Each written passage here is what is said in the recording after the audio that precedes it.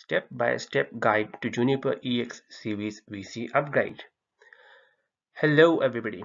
Today I'm going to take you through the step-by-step process to upgrade a Juniper VC in a live data center environment using USB sticks. It's a fairly simple process. You just have to follow the step-by-step guide that I'm going to share with you. And we're going to do this guide for a live environment where we have switches in the data center which are in production. So let's get started.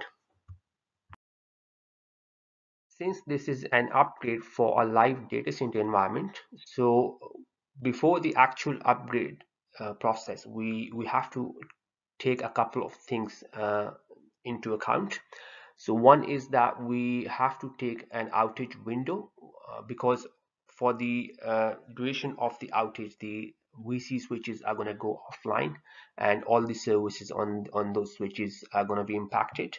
So usually the outage duration is requested for midnight because that time we can take the services down.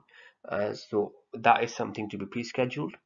And then secondly, we also need to take a few pre-checks before we start the actual upgrade process. So for the pre-checks, I've listed some of the important commands that you need to run on your switch. That includes the device alarms like chassis alarms, your system alarms.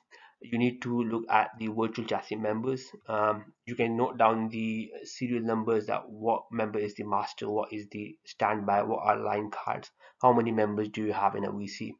Then you also take a note of your interfaces, whether you have any interfaces that are already down, what interfaces are up. You can take a note of traffic as well. You can take a note of the routing table on the switch. You should also check the MAC table, which is represented as the Ethernet switching table on a Juniper switch.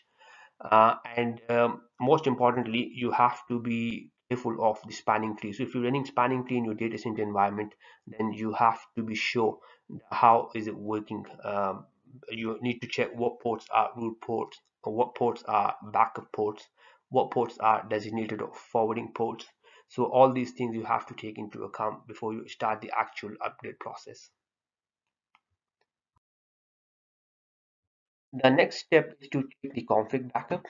So we need config backup for two reasons. One is that when the switch comes back online with the upgraded firmware, we have to paste the config on the switch because obviously the config will be wiped out when we will upgrade the firmware. The second reason is that in case we run into any issues, we may have to roll back. So we need configuration backup for that as well. Once we have the config backup and all the pre-checks and we are ready to start the upgrade, so we start off by getting switch console, and then the first step that we do is we shut down the network uplinks. This is because we need to isolate our VC from the rest of the network. Now this is something very important because if you're running STP in your data center environment, then this is something that you need to be wary of. um, the best way to do it is that you bring the backup link down first so that you avoid any STP hiccups.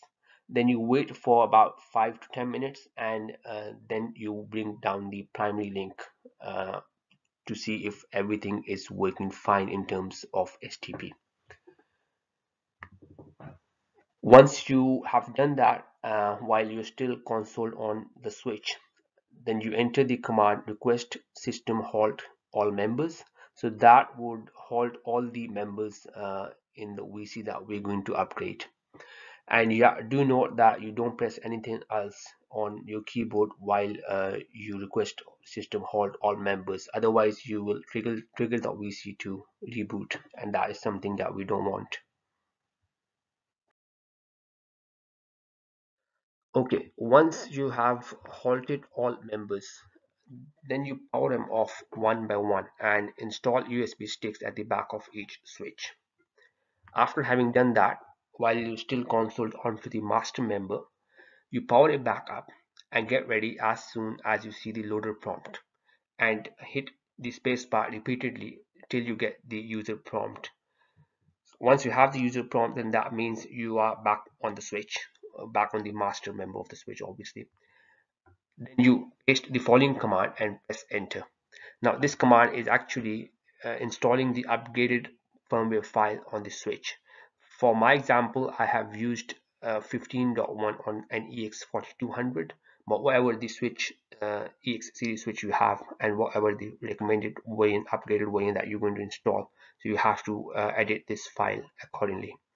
It's a FAT32 format USB, so just be sure that you have the correct format on the USB stick and the correct firmware version that you're going to upgrade.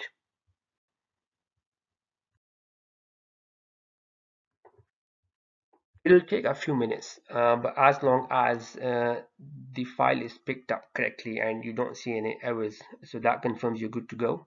That means your USB stick is fine and your firmware version that you have upgraded to is working fine, so there's no issue with that.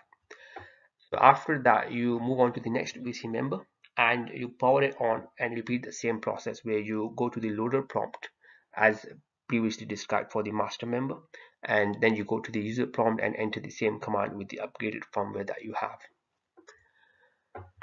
Once all members are underway, console back onto the first switch, which was the master member of the switch VC, and wait till it's back up.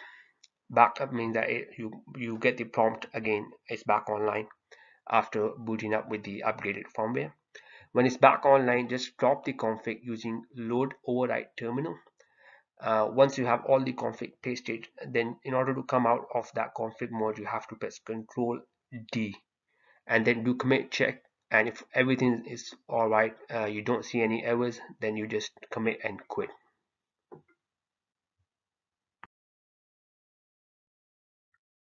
After that, wait for other switches to finish their upgrade and join the virtual chassis. It would take around 10 to 15 minutes for each of the switch to boot up with the upgraded firmware and join the VC. Once all the VC members are up and have joined the rest of Fabric, you would start seeing them on your master member. So they would start showing up as VC members on the master member. So the master member being the master itself. Then you would see one as the backup and other ones as line cards on your master member.